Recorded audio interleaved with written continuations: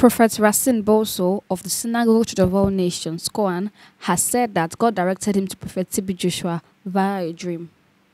Racine revealed this to the congregation at Koan during one of his sermons.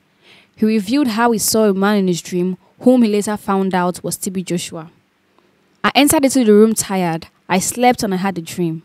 I saw a mountain, a very, very high mountain, and I was like a baby, 8-month baby wearing diapers. I looked at the mountain so high. When I turned, I saw a man as tall as the mountain, a black man with beard. I looked and said, "How can I go there?"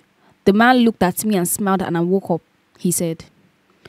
Racine went further to say that he looked for the man he saw in his dreams in different countries. I looked for that man from town to town. I traveled to different countries to look for that man.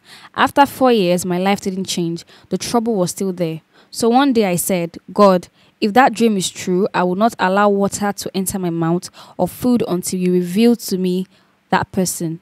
For good 6 to 7 days, I was there and something happened. A friend of mine called me to go to a prayer meeting, and what I saw shocked me.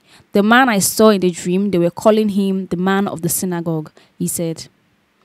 Racine added that he met Joshua for the first time one-on-one in February 2002 after a Sunday service in the latter's office. He said Joshua gave him a paper which has been with him for 16 years, adding that the late clergyman told him that God had a plan for him. Racine would later become one of Joshua's 5 wise men.